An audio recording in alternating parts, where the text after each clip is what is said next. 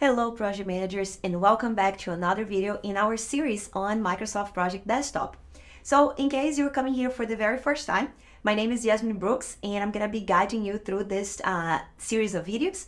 But be aware that this is episode number 2, so in case you missed the first one, please go ahead and make sure you watch that because we are going to be building on the same project. In case you don't want to go ahead and do that, you will be able to find a link for the class files for today in the description of this video. So you can go ahead, download that starting file, and you'll be able to see exactly what we have here in my screen. All right? So that said, in episode number 1, we talked about the basics of projects. We talked about the auto-scheduled mode versus the manual scheduled mode, how you'd be able to change between modes. And we started our list of tasks, and we also created summary tasks. So in this video, we're going to be talking about how you're going to create the task relationships and what are some of the best practices whenever linking tasks together and much more about your project. So project summary tasks and more. So I don't want to give too many spoilers here. So let's go ahead and follow me to project. So we're going to get started with the next phase of our project plan, which is after we have created our list of tasks. So now we already know what are the activities that we're going to be doing for this project. We are going to go ahead and actually create the task relationship. So we're going to tell project in which order these activities are going to happen. So as you can see, we're not going to be able to do all of this at the same time. And this is what I have going on right now. All those tasks are starting on Friday, January 5th. And the longest one is finishing on this Thursday here, actually Tuesday. So that's what we have so far. And this is unrealistic. So we are going to create task relationships, and I'm going to start by doing something wrong just so I can show you what is the right way for you to do it. Normally, how would you go to create task relationships? We showed you that briefly in the first video. You would go and link tasks together. So this is how you create task relationships. It's easy. So what I see a lot of people doing is doing this. So you are going to select all your tasks. So you can select them all like this, or you can just select them all like that, however you want to do it. But you select your tasks as they are right now. You already have your summary tasks and everything. And you're going to go and you are going to link those tasks together. Okay? So this is going to cause problems. Notice a few of those. This is wrong. So don't follow me along for now because we're going to fix this in the right way. I'm going to add one additional column here. And that's going to be my successors column. And I'm going to move this column right next to my predecessors. So I have predecessors and successors, one right next to the other. The predecessors column is a default column that you have here in project. So as soon as you open a new project, you're going to see that one there. Ideally, you would have one predecessor task for every task that you have in your project plan. You should not have open-ended tasks. How do I spot a open-ended task? A open-ended task is going to be a task, for example, like this one. This task is floating here. It's popping up in the middle of your project right there. But this task is not linked to any previous task. And I know that because there's no line connecting this task here between this activity and this other one. I should expect to see a line there. And I don't see it. Okay? So I should expect to see a line right here. The same way that I have this line kind of like linking all those activities together, I should expect to see a line right there. Whenever you see a little task in your Gantt chart that's not linked to anything else, that should raise a flag. I find, especially when you have very large projects, it's hard to find open-ended tasks by looking at the Gantt chart. The easiest way for you to spot open-ended tasks is by looking at your predecessors and your successors column. Okay. When you link tasks the way we did, notice that this is going to create open-ended tasks. You have tasks here that do not have predecessors. Okay. And every task should have a predecessor with the exception of the very first task of your list, okay? Because this is the very first one, there's no predecessor for this one. Every task in your project plan should also have a successor with one exception as well. The exception is going to be the very last task in your project plan because this is how you're going to complete your project. So you don't need to have a successor here, okay? And you can see that we have tasks here that have no successors as well, okay? So you can see that this is causing a ton of open-ended tasks. The other thing here is that it's not a best practice for you to link summary tasks to summary tasks. So you shouldn't link summary tasks to summary tasks. and we have those links happening right now. This is what I see. I have predecessors for summary tests. And this is not what you want. You should link task to tasks and also tasks to milestones. We're going to talk about milestones in just a little bit. For now, let's keep this simple. So task to tasks and task to milestones. So how do I fix that?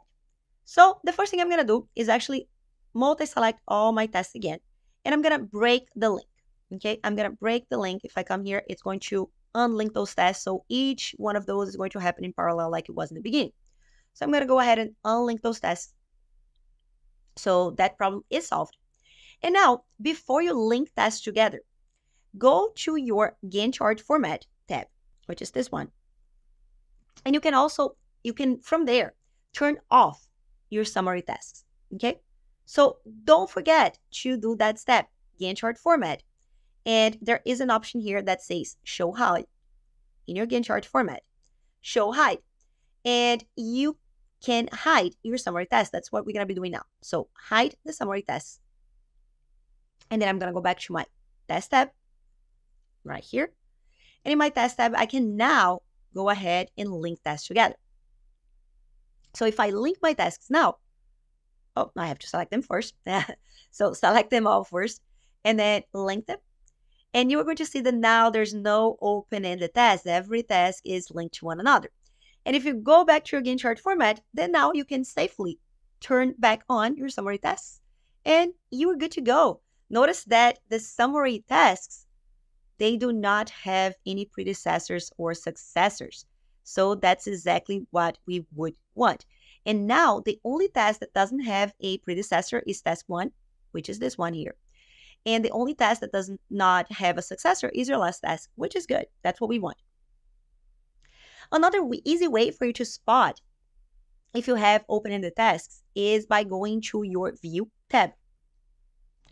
And in your View tab, you have this area here, this button that says Outline. So on View and Outline, I can come here and I can show all the different levels. Right now, we only have 2 levels, okay? So if I show only my level 1 tasks, you will see only the summary test. So level 1, it's only going to show me my summary test. And this is how you would check to make sure that no summary task has a predecessor or a successor. This is what we want. So I'm going to make this green. This is chata. This is right. This is what we want.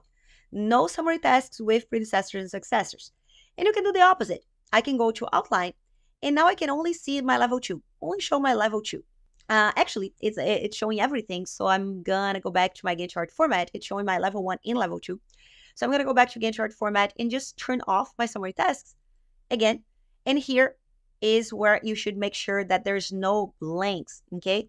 So there's no blanks with those 2 exceptions that we talked about. So this is the only one that can accept a blank. And this is also the only one that can accept a blank on the successor step column. So here, you should have a number in all of those, no blanks. And whenever you have only your summary tests, this should have no predecessors or successors associated with summary tests, okay? And then you can hide and show them as you seem fit. So what are milestones? Milestones, they are going to be a task that it's not an activity itself. It's not something that you have to do. Everything that we have added here so far, it's an activity. I have to do something here. I have to search for inspiration images, and this is going to take me 3 days to complete. I have to choose colors, and this is going to take me half of a day to complete. And then I have to purchase supplies. I'm doing things here. Milestones, they mark some accomplishment. So I can say that my planning phase is complete. So I can come here and I can click on my row number 5 where I say prepping, which is going to be the very first after where you want to add the milestone. And I can right click and select insert task. It's going to insert the task above it, okay? So if I insert task that way, it's going to add a new task here. And then I can add my milestone, and I can call my milestone, for example, planning phase complete. Because this is not an activity itself, a milestone is going to be understood by project whenever you set an activity with a 0 days duration. So it's marking an important point in time. So if I add 0 on my duration, I press enter. Pay attention to what's going to happen in the Gantt chart. So a milestone is recognized as this diamond shape right here, okay? So this marks that you have completed this phase, okay? So 0 days duration, project is going to understand this as a milestone. It's going to place a icon accordingly in your Gantt chart, okay? And you can add milestones at the end of every phase. Having milestones will make your life easy, especially when we get to changing the different predecessors and successors, when we talk about the different relationship types and how you can have activities happening at the same time to shorten the duration of your project. Milestones are going to play an important role. So for now, just save that information that it's good to have milestones. And I'm going to add a few more. So I'm going to go to my execution on row 11. And I'm going to do the same thing. Right click, insert task, and I'm going to call my prepping phase complete. That's going to be my milestone here. Prepping phase complete. And 0 days duration. Don't forget that. And I'm going to do that 2 more times. So on the cleaning phase, insert task, it's going to insert a task above it. And then I'm going to create my execution complete. That's going to be another milestone. So milestones have 0 day durations. And I'm going to add one more here. So project complete. This is the end of my project. So I'm going to call this my project complete. And this is also going to have a 0 day duration. My project complete was not linked automatically. So I'm just going to go ahead and link those two together. Okay. So just select those two and go back to my task tab. And I can see that because my milestone is positioned not where it was supposed to. It was supposed to be positioned right after we complete the test, so more or less around here. So I'm just going to go ahead and link those tasks. And I was able to spot that by looking at my predecessors and successors column. So now the milestones is in the right position. Okay. So we have finalized our project plan. Kind of. There are a ton of adjustments we're going to keep doing in the next videos on this series. But for now, I want to talk to you about the project summary test. Notice that now, after we have created our relationships, the planning phase, it's not showing 3 days anymore. It's actually showing 4. Because now project knows that this activity is going to take place first. And only after you complete this one, they're not happening at the same time, then you are going to go to activity 2 and then activity 3. So you can see that in your Gantt chart as well. And project summing all of that together. So the planning phase is going to take you 4 days to complete. So the prepping phase is going to take you 3 days because it's going to take you half a day to remove objects, lay down drop cloth, tape surface is going to take 1 day, prep painting equipment another 1 day. So here, if you put it all together, you have 3 days. And then execution phase is going to take you 1.5 days, and then cleaning phase is going to take 2 days. All right. But what if you want to know how long it's going to take for you to complete the entire project? Do you have to have a calculator on hand and sum all those phases? Probably not. That wouldn't be super helpful. So we're going to talk about the project summary task. So if you go to your Gantt chart format tab right here, you are going to see in that same show hide area where we can turn on and off our summary tasks, there is an option here that says project summary task. So if I turn on my project summary task, I'm going to go ahead and turn it on. Look what's going to happen right here. You are going to find something right here up on top, right before the planning phase. So let's go ahead and do that. The project summary task is always going to automatically collect the name that you have saved your project. So because we haven't saved this file, it's still called project 2. So that's the name here, but you can definitely come here and change. I can come here and I can call this my painting room plan. And I can rename that as well. So now when you have your project summary task, notice that the project summary task is going to give you the total duration for your project. It's basically summing all the phases that you have in the project. So for you to paint a room, it's going to take you about 10 days to complete. Okay, all said and done, between searching the images, choosing the colors, purchasing supplies, removing, cleaning everything, and then putting everything back into the room, it's going to take you about 10.5 days. And now we're going to actually go ahead and save our project. And I'm just going to copy this because that's how I'm going to save this project as well.